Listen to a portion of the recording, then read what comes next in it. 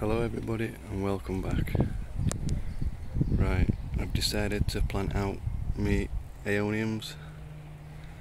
They are tender plants, but famous last words. I think now we'll be very unlucky if we got another frost.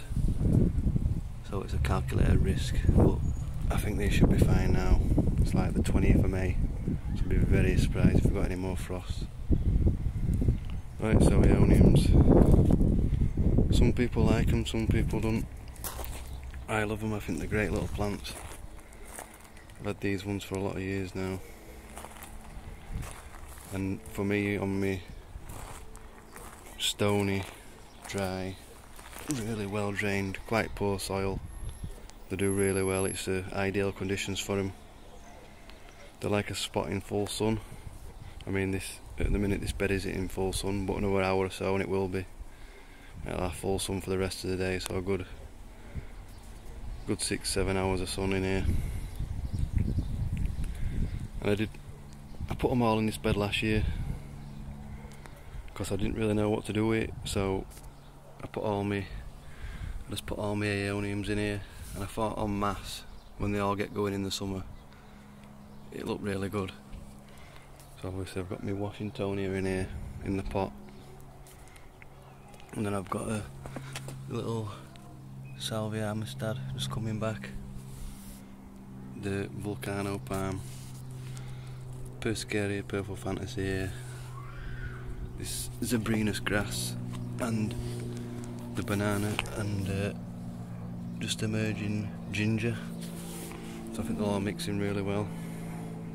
And I've got a big lily as well back there. So yeah, I thought it looked really good all en masse last year. Really was impressed with it. They did thrive in this area. So I've decided to plant it again. To be fair, what I'm actually waiting for here is my Tetrapanax to pull. I'm going to put a Tetrapanax in here, because I think at the minute, obviously this big Aeonium does go over the Persicaria and the grass, but they'll be fine, they'll grow through that. I'm not expecting the palms to put much growth on this year. Obviously all these Aeoniums will be dug up in the winter. So on winter protection then, they are tender plants, they do need to be dug up, they won't survive sat outside. And for what I know, there's 3 different ways of doing it. So what I did with this one and this one is I dug them up and put them in a pot with soil, kept it dry, kept it in the greenhouse, and I'll just say in the greenhouse I bubble wrap the windows, well, bubble wrap the whole greenhouse inside of the greenhouse, and I've got a little paraffin heating in there, which all it does really is just take the edge off. I know last winter, which we had some really cold spells, I went in there one morning, it was -3, but they were fine. So you can dig them up, put in a pot, and sometimes what I do is I dig them up, wash all the soil off the roots and just put them in a pot with no soil. Or you can even just snip off there and just bang all that in a pot with no soil. All of them, I did all 3 methods this year and all survived. Well, not every Aeonium I've wintered survived. Some did die. I lost more than what I've ever lost before, because I had loads last year. I'll show you in a minute how to propagate them. But yeah, I can't really explain why some of them died off, because they were sat next to each other, some of them, and one died and one didn't. So I think it was just luck. So yeah, that's how I went. And you can just chuck them all into one big pot if you're low on space. I mean, potting them up, obviously you need the space because they do come out a lot better after being potted up. But it's just having the space, which I haven't really got in the greenhouse.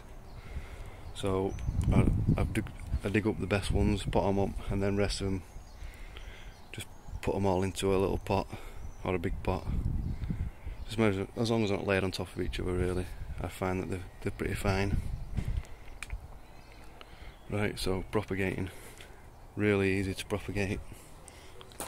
Oh, any of these little rosettes that you see, you can just cut them off, pot them up, or at this time of year just put them straight in the ground. Or you could take one of these long stems off, They do have like little roots that come off, and when you put these in they'll root up pretty quick. So you can have, I mean I could get loads of plants off this one. This is the one that's flowered. So again, I don't know if this will die or just that bit, I'm not sure, I'll have to wait and see on that. If I see it starting to die, I will take loads of cuttings off this. See this one here, this is actually snapped. So I'll take that off and just stick it in the ground. Oh, so pretty much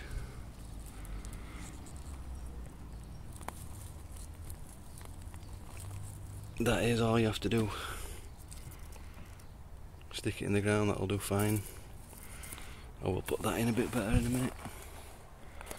But yeah, so propagation is really easy. You can, I mean, I bought I think 2 plants, and now I've got all these. And some of them, when they come out of winter, look pretty good. A few, they do drop the leaves when they get a bit stressed, and the leaves do turn red. The leaves are supposed to be green on these. You can see this, they've been out hardening off, and the leaves have started to green up now. But some of them do come out like this.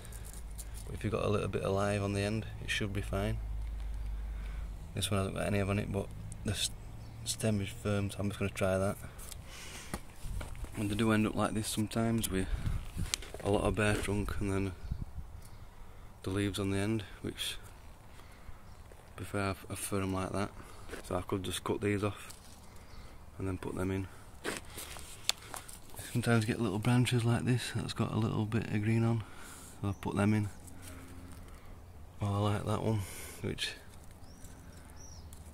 I might have to take these off, because if you can see it's still alive here but not there, so I'll probably will have to cut these bits off. And you can see it's starting to root here, so we can take this off and put it in from this point, it'll be fine.